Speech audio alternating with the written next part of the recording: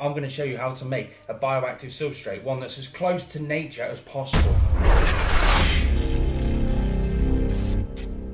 Let me know in the comments, have you guys got a bioactive enclosure? What animal is in it? And what quirky name have you given it? I love hearing all the quirky names we give for all of our animals. Now we're going to talk about the details of everything that's going to be needed. What are we going to need?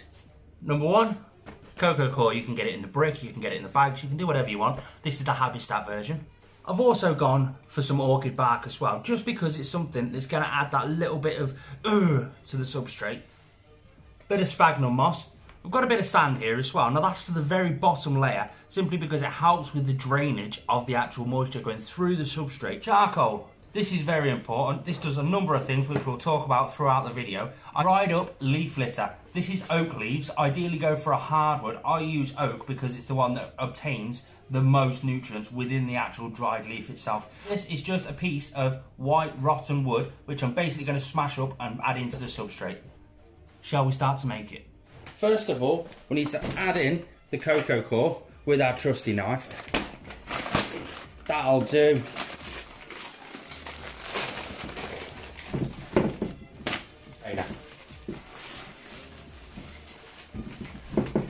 And as you can tell, there's quite a bit in there. Next up, the orchid bark.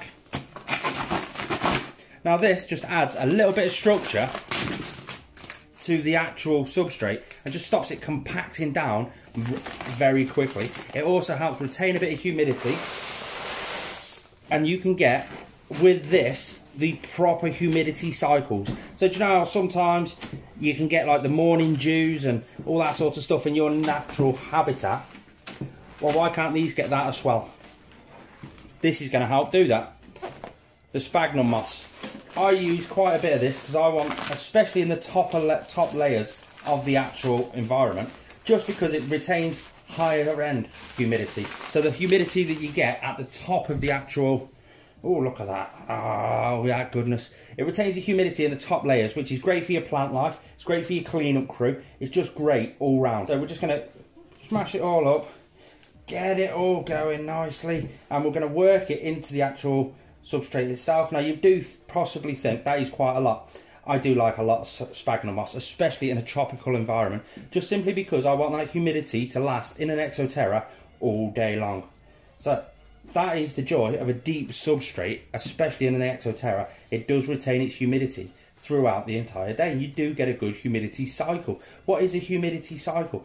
Well, that's basically the whole day's worth of humidity. You're going to get your ups and your downs throughout the whole day. Ideally, you want to match the natural humidity as much as possible. So through the day, in the heat of the day, in the wild, the upper layers of the substrate start to dry out. When it comes around to sunset sort of time, through the night, the moisture from underneath the substrate starts to rise to the top. And that's what gives off the humidity throughout the day. With a deep substrate that's packed full of this sort of combination, you're going to get that exact scenario, which is what you want to do. You want to naturally replicate what the animals naturally have in the wild. God, this is a lot of sphagnum moss. And now it's time to mix it all in together.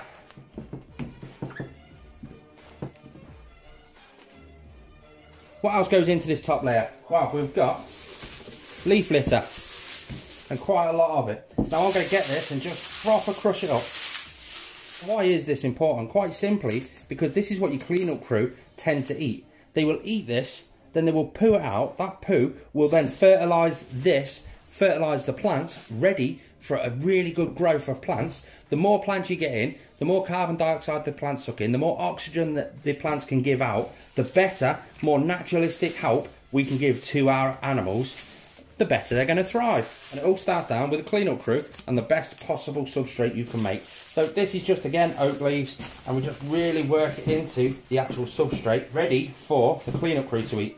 Same goes for the big stick. We just break the stick up, smash it all up into loads of little pieces, take the bark off, it all goes in, just keep twisting. If it's rotten, it will twist and fall off apart in your hands. And just mix it all in. There we go. Absolutely perfect.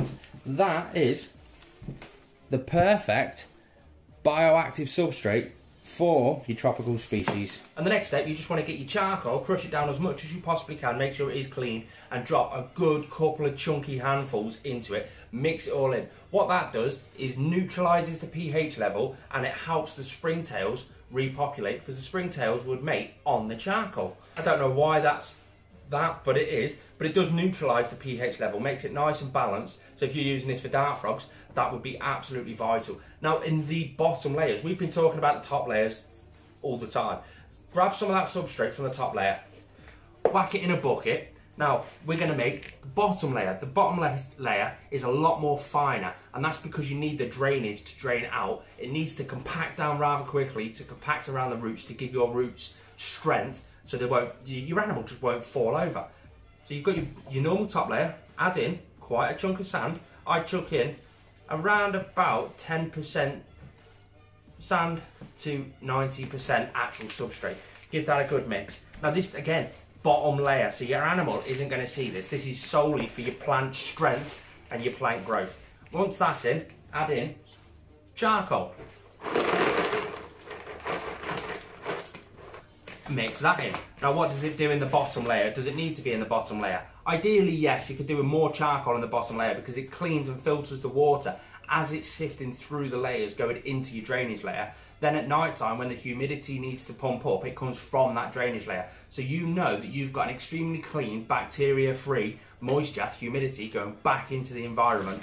Once you do, just mix all that up. That is an absolute perfect bottom layer.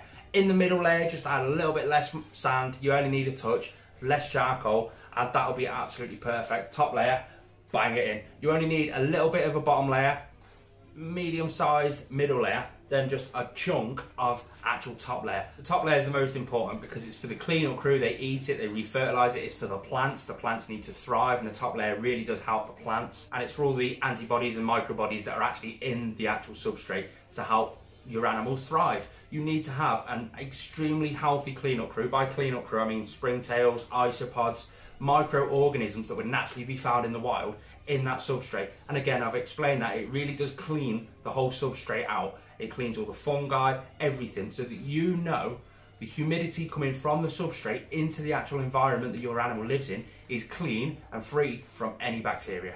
Let me know in the comments down below if you do anything different to this. This is just the way that I've done it over a few years, and I've just improved it slightly with all the new information that I have picked up from either watching the talented people on YouTube or the scientific papers that I have read. You don't need to use Habitat or anything like that. It's just that's what I found on Swell Reptiles when I went for a look down. All the links for them are all down in the Swell Reptiles link in the description down below.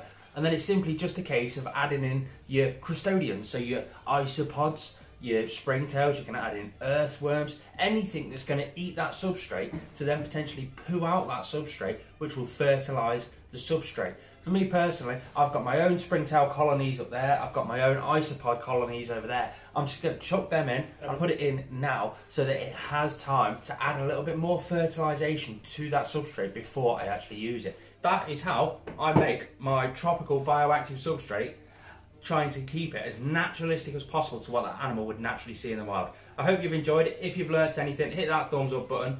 I really appreciate you all.